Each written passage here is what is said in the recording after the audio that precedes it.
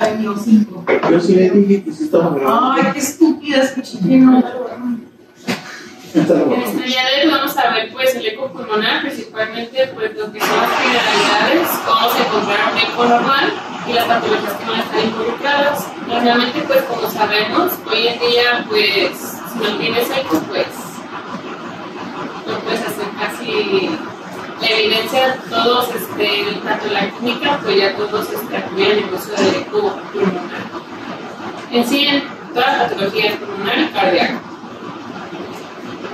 Bueno, algo rapidito que les puse aquí, como generalidades de los principios físicos del ultrasonido, pues principalmente vamos a encontrar que tenemos diferentes tipos de ultrasonidos, principalmente pues el lineal, el convexo, y pues también va a depender la frecuencia y la penetración que tienen esos tipos de ultrasonidos. Principalmente pues la frecuencia, vamos a ver que llega de 6 a 13 con una profundidad de 6, el lineal de 5 a 8, el convexo de 2 a 5 con una profundidad de 30 centímetros. La resolución, pues principalmente aquí los más usados es el convexo, el lineal y el sectorial. El convexo pues, va a tener una frecuencia de 2 a 5, el lineal con una frecuencia de 5 a 10 y el sectorial también con una frecuencia de 3 a 5 o de 5.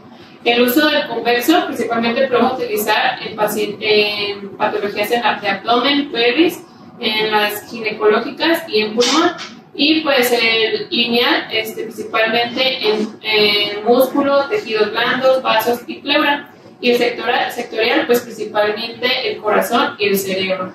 En la patología pulmonar el ultrasonido que vamos a utilizar principalmente pues va a ser el lineal. Las modalidades del ultrasonido podemos encontrar que puede haber unidimensionales, bidimensionales y Doppler. En los unidimensionales podemos encontrar principalmente el modo M, en los bidimensionales vamos a encontrar el modo B, 4D o 5D, y el Doppler, que ya se divide ya sea en color, tisular, continuo o en transcraneal principalmente. Bueno, como les comentaba, en el eco pulmonar lo que vamos a utilizar principalmente es el transductor, el lineal, que como les había mencionado tiene una frecuencia de 5 a 10 con una profundidad de 7 a 10 centímetros, aunque también pues, se puede utilizar el transductor convexo. Las modalidades que vamos a utilizar en nuestro ultrasonido pulmonar pues principalmente va a ser la integridad del modo M y del modo B, pues para hacer el protocolo pulmonar principalmente. ¿Qué diagnóstico puede ofrecer la ultrasonografía pulmonar? Pues principalmente pues, para describir la utilidad y las patologías de un hemotórax, una telectasia, el seguimiento de patologías pulmonares, principalmente edema pulmonar, contusión pulmonar, tromboembolia pulmonar, para guiar procedimientos principalmente para una paracentesis o por SIGA. En la exploración física de una ultrasonografía, pues principalmente vamos a necesitar a nuestro paciente en decúbito supino para un abordaje anterior y lateral con la cabecera pues a 30 grados. Aquí podemos dividir nuestro paciente en 4 zonas, principalmente vamos a dividir a la línea axilar anterior y a partir de ahí pues va a dividir a nuestro tórax anterior y lateral. Posteriormente podemos marcar una línea imaginaria a nivel horizontal en el tercio medio del esternón hasta llegar a la línea axilar posterior, formando así pues la parte superior e inferior de cada zona, o sea en 4 cuadrantes. También podemos encontrar otras zonas, que es la posterolateral alveolar pleural, que es esta de aquí de al lado. Esta principalmente, bueno, va a valorar principalmente las patologías si hay presencia de derrame pleural o síndrome de condensación pulmonar. Aquí pues vamos a ver que esta es una imagen de esta vista, posterolateral alveolar, que esta es la parte superior en donde vemos pues aquí principalmente el diafragma, el pulmón, el hígado y el riñón. Y pues aquí es del lado izquierdo, esta parte también de la posterior lateral alveolar, en donde vemos principalmente pues aquí el vaso, el diafragma y el pulmón aquí abajo. Y aquí está otra imagen de cómo lo vamos a valorar en la parte posterolateral alveolar. Esta de las ventanas pulmonares, pues principalmente una exploración completa pues consta de 15 minutos Y lo que habíamos visto en la clase pasada sobre el eco transcraneal, lo que nos comentaba el doctor principalmente, el Lichisen en su protocolo Blue, pues se recomienda principalmente, como sabemos y lo utilizamos muy frecuentemente en el área de urgencias, es pues, principalmente para ver la sobrecarga de líquidos que tiene este paciente, para descartar principalmente cualquier patología rápida, ya sea un neumotórax, un derrame pleural o hasta un síndrome intersticial. Pues, protocolo Blue pues es máximo como de 5 minutos para realizarlo. Y pues aquí pues el eco pulmonar, pues como les comenté, nos sirve para ver patología ya sea por un neumotórax, un derrame pleural, un síndrome alveolar y pues para dar también seguimiento a la patología pulmonar principalmente.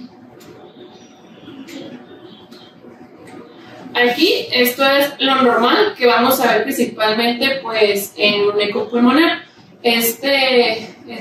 Lo basado principalmente en las fases en lo que vamos a ver nuestro pulmón normal cuando hacemos el rastreo. Principalmente podamos reconocer las costillas que pues, se encuentran superior e inferior del espacio intercostal sobre la sombra acústica posterior. Esto es pues a 2 centímetros de ambas espacios. Paso número 2, podamos reconocer la línea pleural, que esta pues está ubicada aproximadamente a 0.5 por debajo de las costillas en medio de ambas. Y de parte 3 podamos reconocer el cambio característico que es el signo de murciélago resultante del patrón costilla-línea pleural, que más adelante les traigo las imágenes más a fondo de cada uno. También el número 4 podemos reconocer lo que es la zona de Berlín, que esto está conformado principalmente por debajo de la línea de la pleura, y reconocer las líneas A, que estas pues son líneas ecogénicas, que pues nos va a hablar de una patología normal, que es anormal. Esto es la línea A, se nos indican pues como forma de Wi-Fi, deslizamiento pleural. Y pues aquí, como les mencioné al principio, los modos que vamos a utilizar en el eco pulmonar puede ser el modo M y el modo B. El modo M, aquí vamos a encontrar pues el signo del mar o de la playa, que es mar y arena.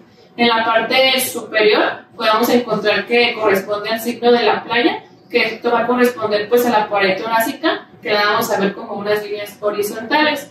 Y la parte inferior, que se ve como más como arena, así lo llama así, pues es el espacio que va desde la pleura hasta abajo principalmente. Aquí pues el primer signo a considerar pues es la línea pleural, que es pues una línea hiperogénica visible entre las dos costillas. Aquí vemos pues que está la costilla superior y la costilla inferior, y pues aquí está la línea de la pleura. Aquí también está lo que les comentaba, pues el signo del murciélago, el sign bite, que está aquí al lado, y aquí vamos a encontrar dos líneas A, que pues como les comenté, esto no es anormal, es patrón de la pleura principalmente. Aquí vemos otra imagen principalmente, vamos a encontrar el músculo, las costillas, la línea pleural, lo que es el parénquima pulmonar, la sombra acústica, que aquí también se alcanza a ver parte del sign bite, el signo del murciélago, y lo que vamos a ver que va a ser característico, pero no patognomónico, es el slide, que es el deslizamiento de la pleura. En algunas patologías, si este signo de sliding no está, pues nos va a indicar principalmente que estamos hablando ante un neumotórax. Y pues aquí está otras imágenes que vamos a encontrar pues la línea pleural, las costillas, aquí de la parte superior del lado izquierdo vamos a encontrar las líneas A, el diafragma y la línea pleural principalmente. Y pues aquí está lo que les mencionaba, el signo del murciélago, que esto pues es un conjunto entre el borde superior de las costillas, en el borde de las costillas, y la línea pleural, que esto pues es normal y pues va a recibir el nombre del signo del murciélago.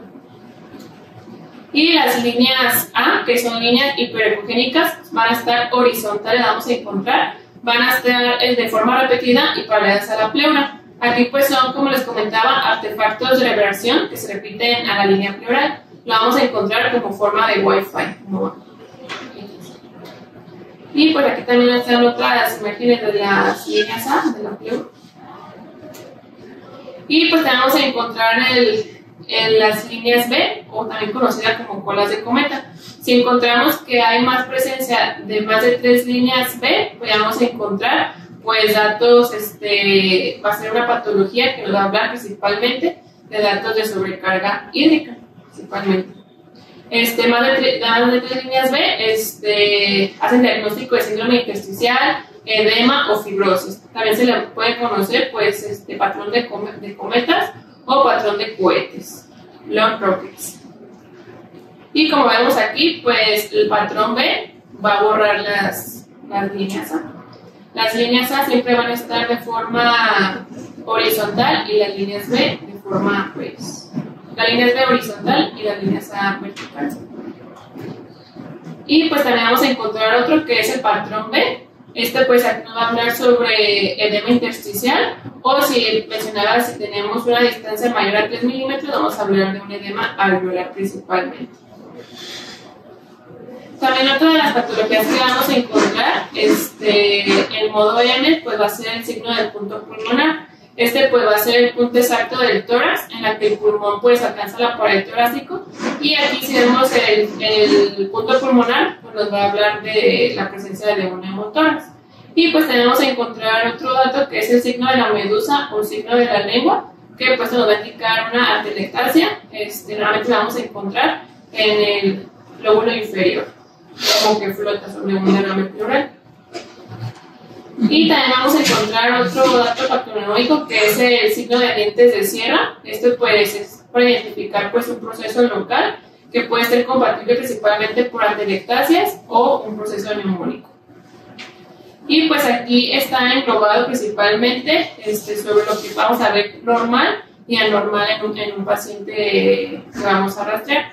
Como bien les mencionaba principalmente, vamos a ver principalmente la línea pleural. Después vamos a ver si hay deslizamiento o no. Posterior a ello podemos ver el modo M, que es el signo de la playa o el mar. Y posterior a ello pues vamos a ver ya acá abajo está lo que les mencionaba, el signo de la medusa o el signo del sinusoide, que más adelante voy a hablar sobre en qué patología vamos a encontrar el signo del sinusoide. Y pues aquí está el inciso A, podemos encontrar las líneas A. En el B vamos a encontrar el patrón B. Y al final vamos a ver datos de consolidación, que es lo que ya les mencioné, cada patología lo que se va a encontrar. Y pues hablando de las patologías, principalmente que pues vamos a detectar con el eco pulmonar, que les mencionaba, un neumotórax, un derrame pleural o un síndrome intersticial. Aquí, como sabemos, el neumotórax pues es la presencia de aire en el espacio pleural. Nosotros al usar nuestro ultrasonido tiene una sensibilidad del 88% y una especificidad del 100%, así como tiene un valor predictivo positivo del 100%, como un valor predictivo negativo del 99%. Lo que vamos a encontrar de hallazgo que va a ser característico de un neumotórax, pues en modo M, como ya les mencioné, va a ser ausencia de deslizamiento pleural, presencia de líneas B y presencia de líneas A. También aquí podemos encontrar lo que ya les comenté en las diapositivas anteriores, pues el punto pulmonar, que pues, también va a ser neumónico del neumotórax. Y también podemos encontrar el signo de la estratosfera o código de barra. Aquí principalmente la localización del neumotórax. Mencionaba que en la localización anterosuperior vamos a encontrar un neumotórax pequeño y en la localización posterior inferior vamos a encontrar el neumotórax si es grande. También pues el derrame pleural, el diagnóstico con un eco pues tiene una sensibilidad del 93% y una especificidad del 93%. Aquí pues tenemos que utilizar el modo M y el modo B. En el modo M podemos encontrar principalmente el signo del sinusoide y en el modo B vamos a observar el signo de la medusa o de la lengua. Que en la fotito de aquí pues vamos a encontrar la presencia del derrame pleural y va a ser el signo de la medusa o de la lengua.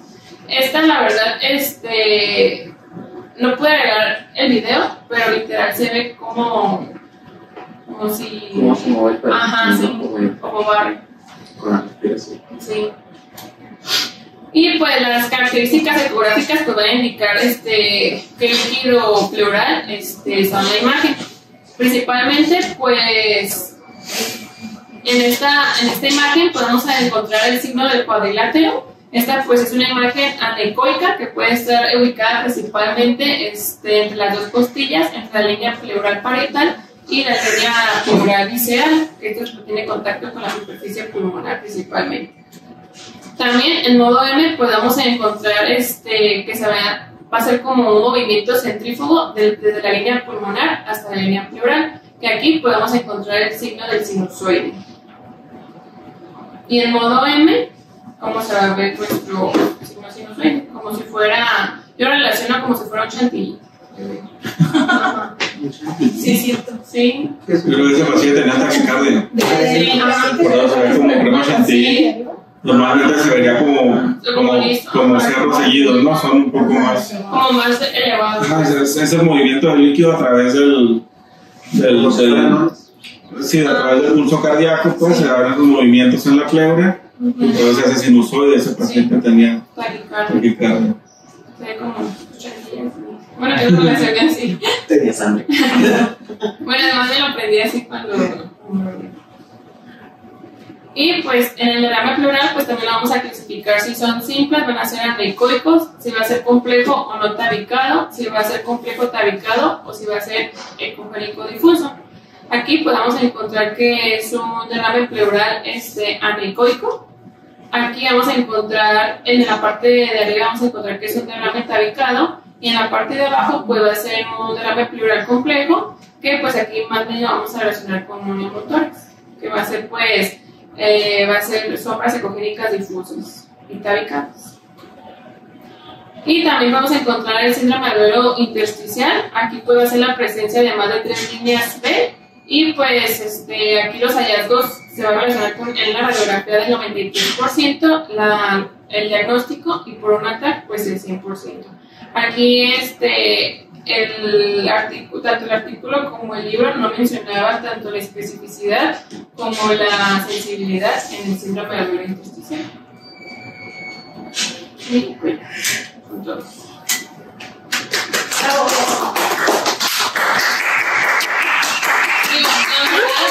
La verdad es que pues para estar más en contacto, que se les grabe más las imágenes y eso se hace pues eco diario. Yo la verdad a mí ya me cuesta trabajo localizar de que el síndrome de alveolo intersticial es solamente líneas A o líneas. Para muchos que a veces hacemos tanto caso del protocolo ya sintetizado, por ejemplo, el protocolo Blue, dice 4 puntos de insonación. Y podemos llegar y poner y estarse fijo en donde puso y eso no esto, ¿no? Pero no, igual hay que hacer la actuación de alineación hacia un sentido, abanicar hacia el otro y desplazar hasta que encontremos bien. Sobre todo conocen el movimiento si están con el transductor horizontal, bueno, vertical, que es como regularmente empezamos. Y ya lo ven, y sí se ve la línea pleural, pero si no tiene líneas A, pero realmente hacen el muñequeo así y van a empezar a ver las líneas hacia abajo. Pues esa habilidad mano-ojo, ¿no? Pero sí, no es nada más llegar con el ultrasonido, si hay que explorar, pues, ¿no? Hacer la exploración completa, siempre me tantito. Pues les sirve mucho, no nada más para, como tal, analizar las patologías pulmonares que acabamos de ver, ¿no? Que es neumotórax, consolidación y derrame pleural y edema, ¿no? Sí nos les sirve para abordar, por ejemplo, muchos pacientes con estado de shock. Hay 2 protocolos que estaría bien que se vean aquí, que es el protocolo FAL y que es el protocolo Blue, aunque ese ya incluye un poquito más de exploración de corazón y de arco aórtico y aorta abdominal. Pero el FAL técnicamente te dice de un paciente ante una disnea y tratar de diferenciar si tu problema del paciente es cardiogénico, si es por que sería una paciente con edema, si el paciente tiene neumotórax o algún hemotórax o derrame pleural, o si puede ser hipovolémico o si puede ser incluso séptico, ¿no? Y te va a desglosando en cada uno y también pues acompañado con algunas cuestiones clínicas. Y parte principalmente del sliding, ¿no? Es como que el primer punto a considerar, que si tu paciente desliza adecuadamente y ves la línea pleural pegadita en la parte anterior, técnicamente ya estás descartando atelectasia, de neumotórax, ¿no?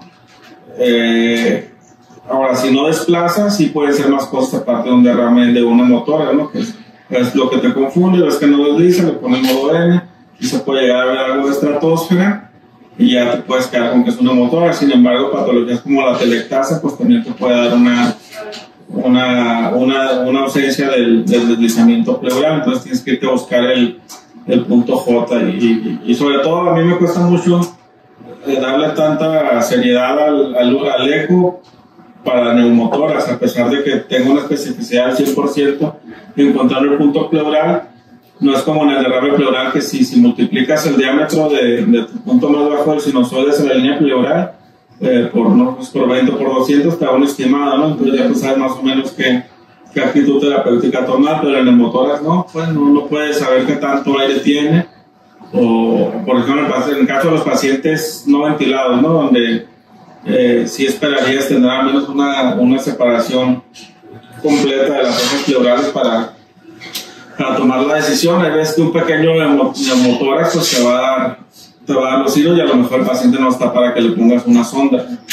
Casi siempre, salvo que esté inestable hemodinámicamente o que sí esté ventilado, vemos eso y pues sí ponemos la sonda, pero en áreas de primer contacto pues yo sí me sigo apoyando, pues aunque lo vean en el ultrasonido, pido la radiografía. Y pues igual, ¿no? la patología pues, en COVID, y luego ya se extrapoló a SIDA y otros índices que nos pueden ayudar en la toma de decisiones, como el puntaje pulmonar ultrasonográfico. Ese es un poquito más extenso el estudio, si son 12 zonas de exploración, serían anterior, superior, inferior, anterior, lateral y posterior, y a cada uno se le da un puntaje del 0 al 3. 0 pues si es un patrón A, 1 si hay líneas B pleurales de menos de 3, 2 si hay más de 3 líneas B, y 3 si hay patrón de consolidación, ya sea subpleural o un PLAPS positivo. Ahorita damos el punto PLAPS. Eso pues nos va a dar cierto puntaje, son 6 zonas de cada hemitórax, por 3 el puntaje máximo, son como 36 puntos. Entonces se han hecho estudios donde, por ejemplo, un paciente con sospecha de COVID, con una prueba rápida positiva, con un ultrasonido pulmonar, puntaje de más de 18, me parece pues una indicación extra pues para intubar, igual para determinar determinaciones en prono, ¿no? Ya lo pronaste, le haces un ultrasonido pulmonar antes de pronarlo y después de pronarlo. Si no hay una disminución del 10 al 12% de tu puntaje, también es una condición de que tu prono no está funcionando. Es decir, las herramientas que se puede tomar a partir de eso son muchísimas y va a seguir habiendo más porque pues ahorita está uno del ultrasonido. Otro punto muy importante, no recuerdo si lo mencionaste, el punto PLAPS, que es aquí en la región del Brasil, es muy importante. Ahí la verdad a mí me gusta más hacerlo en el modo abdominal para tener bien diferenciada la heterogenicidad del parénquima hepático. Tienes que abordar y ir viendo toda la línea diafragmática hasta que sobrepases y vas a ver un espacio donde te va a dar líneas B. Es decir, si antes de ese primer espacio tienes la misma ecogenicidad que en el hígado, pues es un PLAPS positivo. Muy probablemente ese paciente pues tenga una neumonía o una atelectasia. Te puedes ayudar del color. ¿Cómo diferenciarían entre una consolidación y una atelectasia?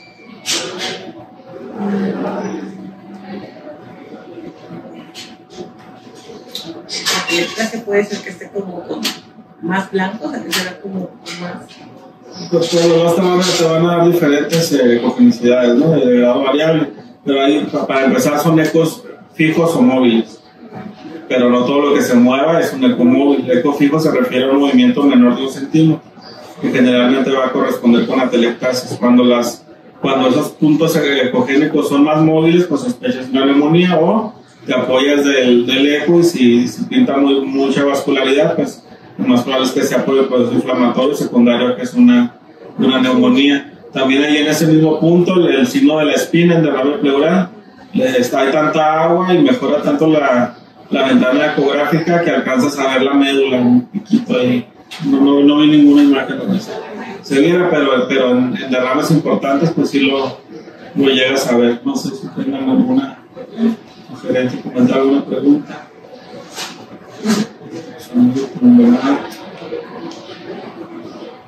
Ya la falta de la evaluación del diafragma también, sobre todo en pacientes ventilados. Por ejemplo, ahí pues se prefiere un modo lineal que alcanza a ver bien el músculo, pues que va a servir más igual. Con los ultrasonidos convencionales, no sé si hayan usado el de aquí o le sucede, la verdad es que es difícil ver pulmón, es pues muchos años no se usó, ¿no? Se usaba nada más en caballo. Entonces no hay mucha referencia y todo, y las sondas no ayudan mucho. La sonda convexa es demasiado convexa y nada más alcanza a ver 2 o 3 líneas B porque no te las denota bien lo que estén más profundas. La sonda lineal pues ayuda a ver de mejor manera la línea pleural del deslizamiento, pero la profundidad pues no va a ir más allá, con una buena resolución más allá de 6 a 8 centímetros.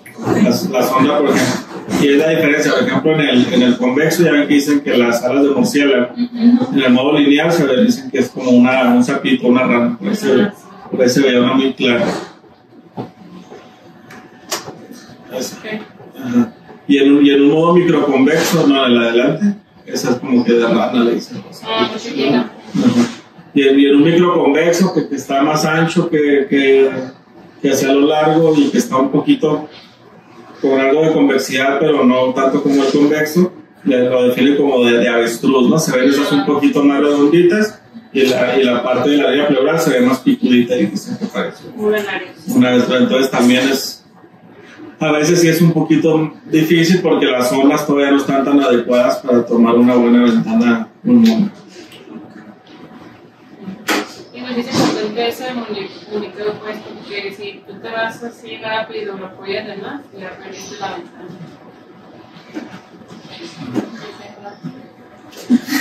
¿Cómo? No me sale porque no la Te dice que ya no va a tiempo, que me lo va a salir. ¿Por qué? Tiene dolor esencial. Tiene dolor esencial, pero le ayuda. Le ayuda nada más los sincroniza con el latido cardíaco como agudo y ya. Tiene dolor esencial, va a picar y yo, güey, ya. Como que se espera que el temblor vaya donde le quiera dar el dolor. Qué malo. No, muy bueno el maestro Luis, pues, pero cuando empezamos a ponerlos, yo decía, como que me traía finto, ¿dónde lo va a dar? Cuando yo, no, ya sabe.